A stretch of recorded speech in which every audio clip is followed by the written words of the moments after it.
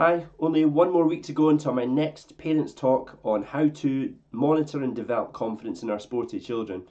It will be held at Prestwick Tennis Centre on Friday the 9th of March, start about 7:30 p.m. and finish about 9:15 p.m. And during that talk I will mention all sorts of tangible things that we can do as parents to help monitor and develop the confidence in our children. Now, ironically, one of the analogies I use is actually snow. And you'll see that we've had a lot of that in Scotland this week.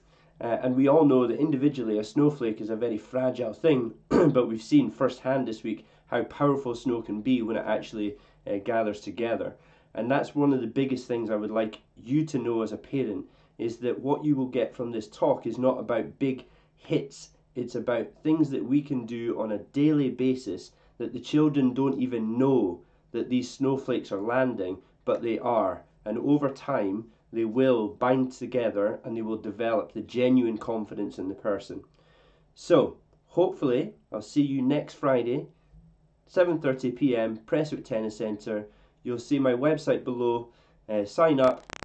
It would be great to see you, and hopefully by then the snow will have stopped.